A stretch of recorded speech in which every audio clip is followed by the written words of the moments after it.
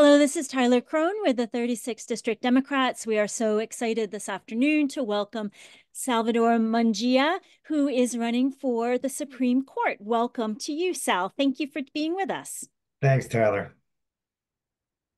Let me just start off by saying a little bit about myself. I'm in my 40th year of practicing law, my 38th year in private practice.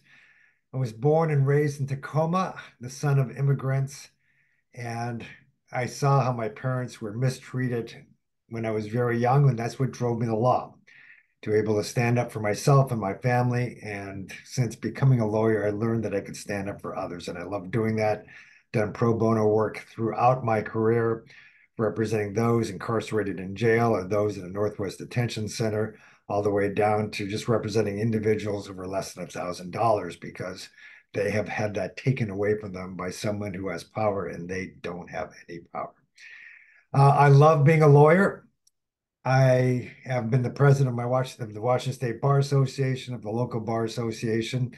I've held leadership posts in access to justice organizations.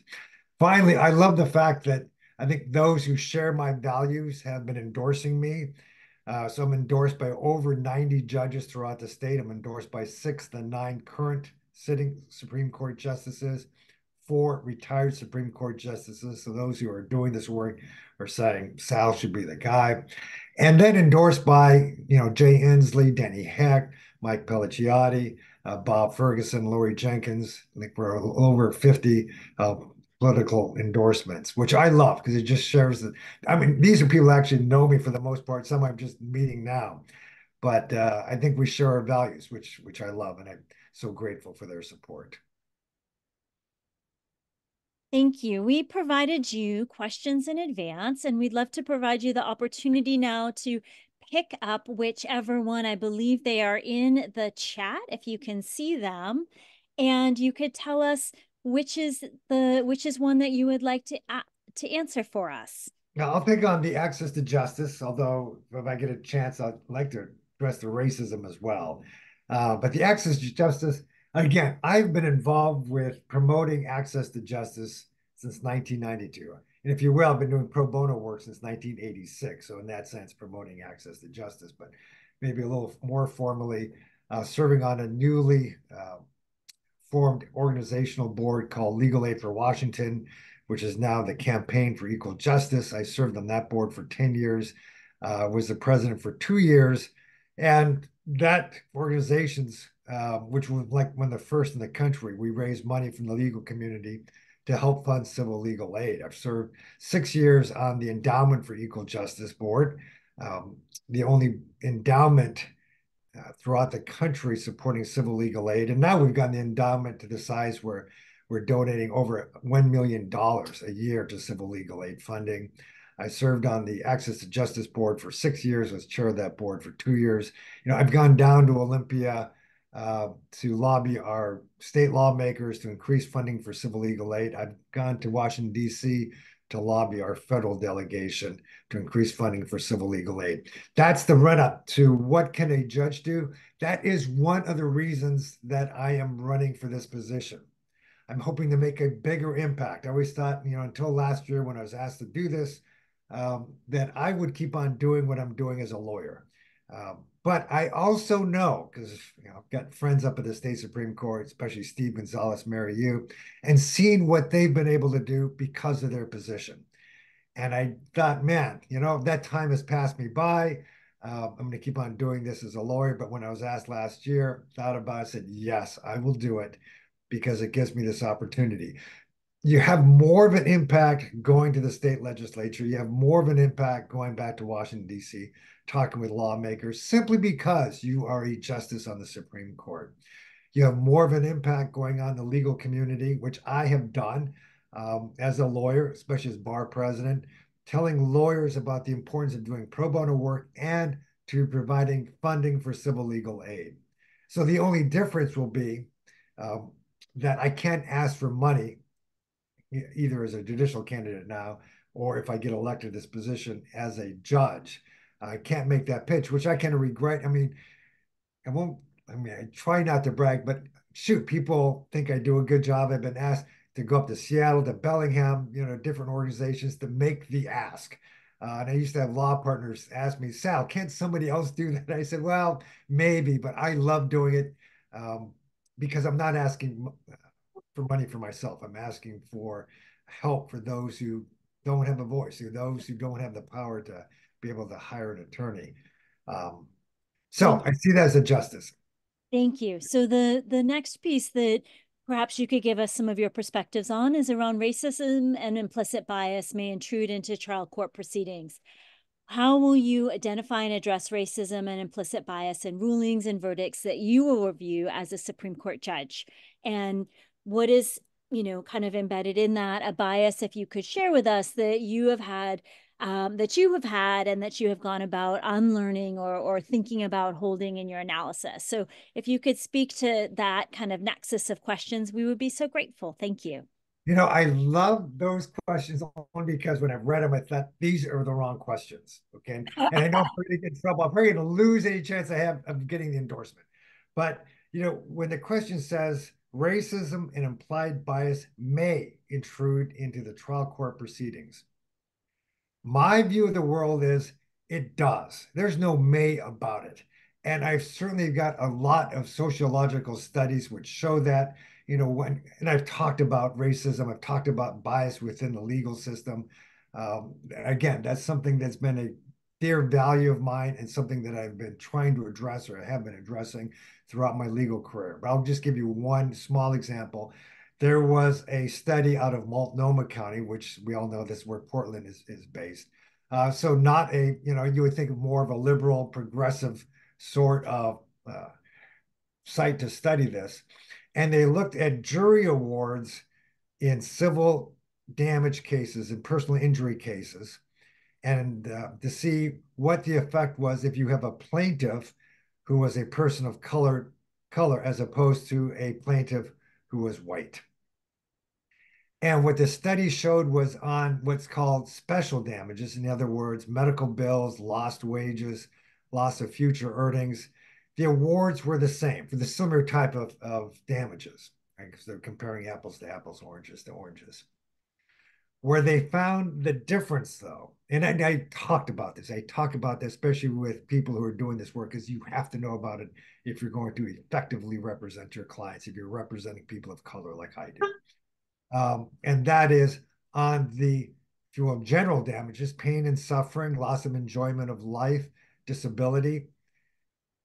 People of color for similar types of injuries were awarded 60 cents on the dollar of what white plaintiffs were being awarded. And that's just reality. And anybody who does this type of work has to know about it. So when the question says may, no, it does. And the reason is implicit bias is integral to a whole society. It's almost like, well, how will you see bias? You don't see implicit bias. It was like the individual threads in my sports code. You can't see the individual threads. They're all woven through there. That's the way implicit bias is. And the whole definition of implicit bias is it's unconscious. You don't know that you have that bias. Anybody who's done the IAT test, implicit association test, will know that we all have those implicit biases.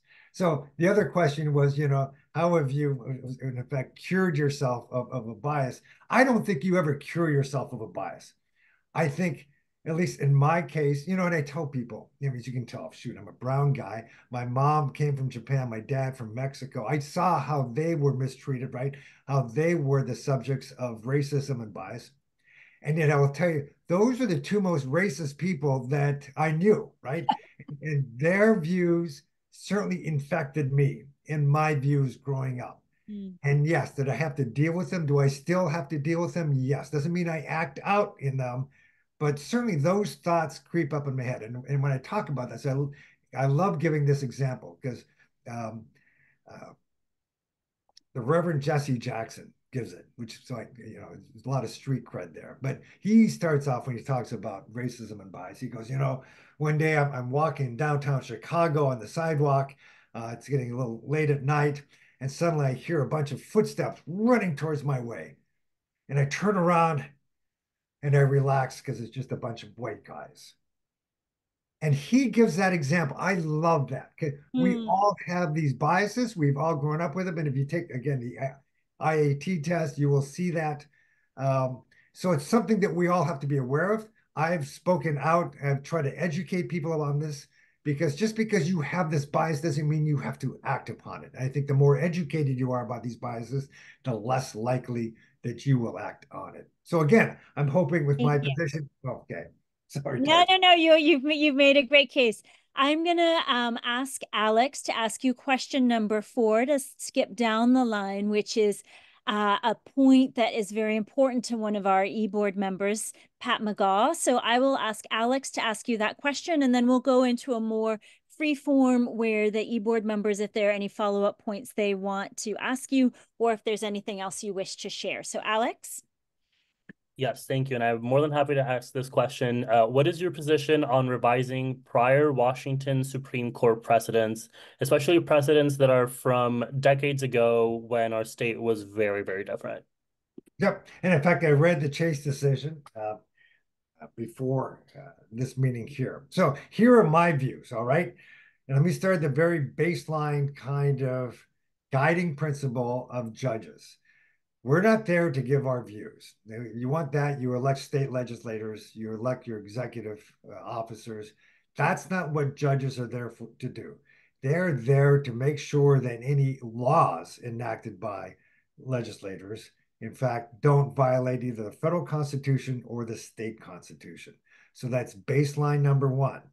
Two, my views, precedent should not be reversed easily, right? And again, you don't want just because certain individuals are holding those positions that those individuals get a flip the law to how they want it to be.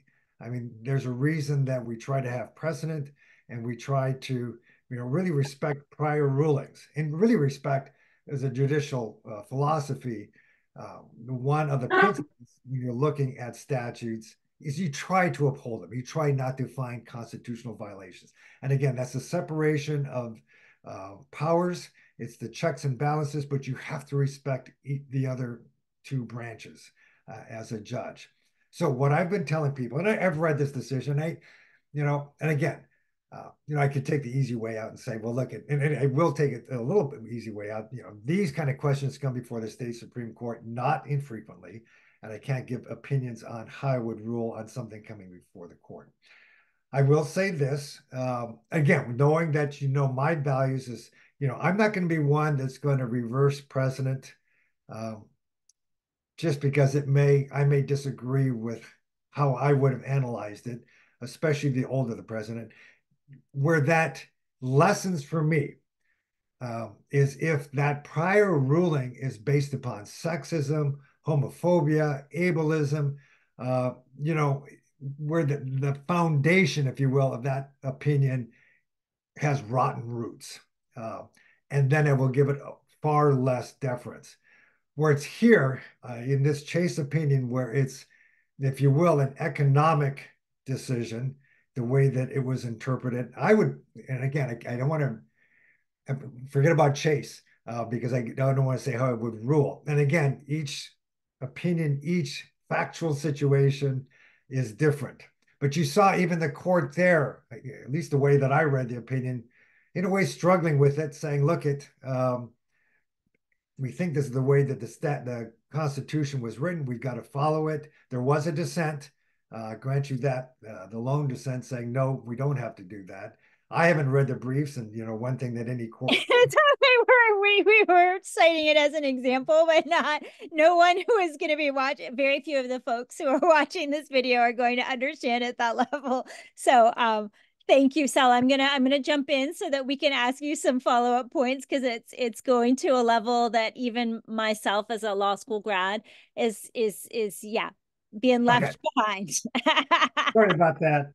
No, it's good. It's great. I love it. I love it. But let me pause to see if any of our board wants to ask you a follow-up point. I will see, and I see Amanda's hand. Over to you, Amanda. Yeah, I'd love to ask a question just on the follow-up on the bias question. I think you make a good point about eradicating one's bias and that not necessarily being a good standard. But I do think I would be interested to hear about a bias that you yourself have realized that you had, and how do you compensate for that and ensure that that doesn't impact how you rule and how you do your job? Okay. Now, I think an easy answer for me on that one is, uh, really gender bias. I was raised in a society, in a family where women were expected to serve men, where, my older brother would always say, yeah, whatever a woman can do, a man could do better. I mean, those thoughts were in my head. That's the way I was raised up. That's the way that I thought. I will tell you, those thoughts started changing. And that's why I love our liberal arts education. When I went to PLU and my world opened up. Now, where my caution is, and I can give you a lot of examples, and I can tell because Tyler will tell me I'm going too much into the woods on this stuff. Um, but I'm always watching myself. I am always constantly watching myself. I went down to Newport Beach. I spoke at this national conference where high level litigators came in, right? Um, but as I'm sitting there, I'm watching them come in. Okay, old white guy, old white guy, old white guy. Oh, old white woman, old white woman, but mostly a bunch of old white guys. I think there are 3 lawyers of color there. I was one of them, and the group was a little over 100. But what struck me was on a speaker before me how he would always use the pronoun he or him when referring to a judge, referring to a lawyer. The only time he would use her or she is if it's a victim, a generic victim or a legal assistant. And man, I'm just in there and I'm thinking, does anybody else see this? So I asked him whether, because there was a break for it went up, and I said, John, do you mind if I use what you said, in my talk? And he said, oh no, Sal, because I think he thought I was going to do something flattering.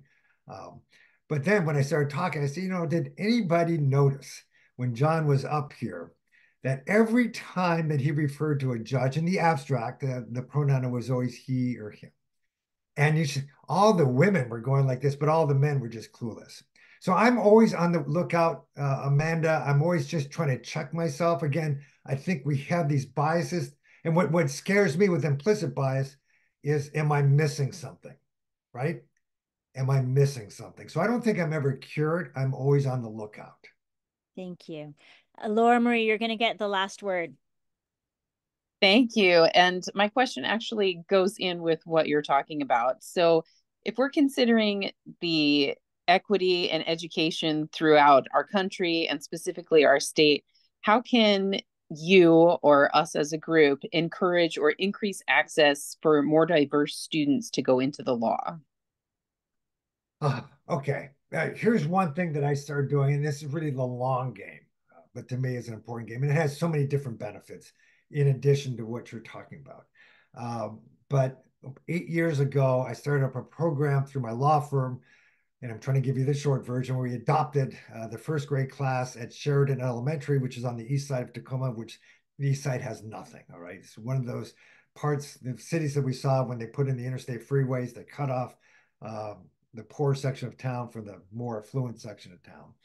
70% of the kids are kids of color. They are kids that are eligible for free or reduced school lunches. 10% of the kids come from homes without a home. They're homeless families. Um, and so we've been working with these kids and we followed them up through each year. But one of my goals, I'm trying to give you the shorter version, was to get women role models and people of color role models before them, because I knew they weren't getting enough of that. And let me tell you, we brought them all to our office when they were in first grade. So we had 81 of them. It was great. I had the mayor, who's now our congresswoman, Marilyn Strickland, from the 10th. But she was our mayor at that time, and I happen to know her. I asked her whether she'd come and give the kids a talk, because that was, again, having a great role model. But what was cool about that was at the end of that first couple of weeks of school, when they were there, I was talking to the principal, and she said, Sal, we always do these kind of drawings by the kids. When I grow up, I want to be. And, they'd be police officer, firefighter, soccer player, whatever. And she showed me one of the drawings, little girl drawing is, when I grow up, I want to be a lawyer. And that to me is one of the places we have to start, almost getting ourselves in front of kids. A lot of other things, but that's one of the things to really get that pipeline going. And that's what we all can do. And it doesn't take any more tax dollars. It just takes all of us giving some of our time. And let me tell you, when I go there, I always tell people that's the best part of my week. Those kids are the greatest. Thank you so much, Sal, for being with us. That's the end of our formal interview with you. And it has been a delight to have you this afternoon. I think we have all enjoyed listening to you tremendously.